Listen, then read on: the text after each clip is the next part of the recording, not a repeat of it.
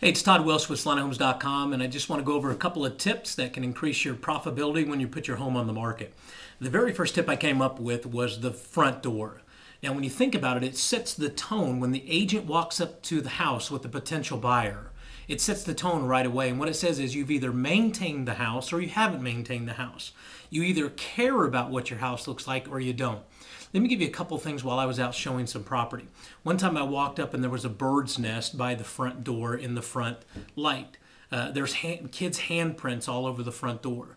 There were cobwebs once you opened up the screen door in between that and the front door. Muddy shoes laying off to the side.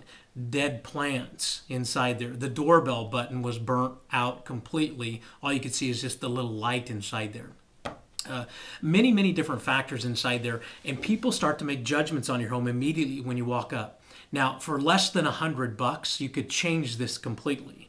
So, a fresh coat of paint on your front door. If you got any chipping or peeling paint or anything inside there, if you have a tan house, paint it brown. If you want to do the feng shui way, you could say paint it red.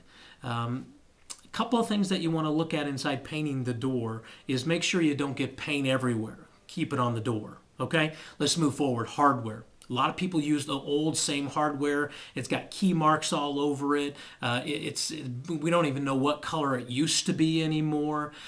People start to make assumptions based on how did you maintain the home. If the door handle is loose and it just flops all around when people enter there, for about $20, you're going to go out and get a brand new doorknob so you can put on the property. Let's talk about lighting fixtures. Gold is out. If you have an old gold lighting fixture and your home is about 12 years old, you may want to go get that fixed. Now, I would say a new gold light is better than an old one that you can't really tell. Patina is great, but old gold patina from something that's 12 or 15 years old is kind of out. If there's a bird nest up there, put a light bulb in there that actually works. Okay?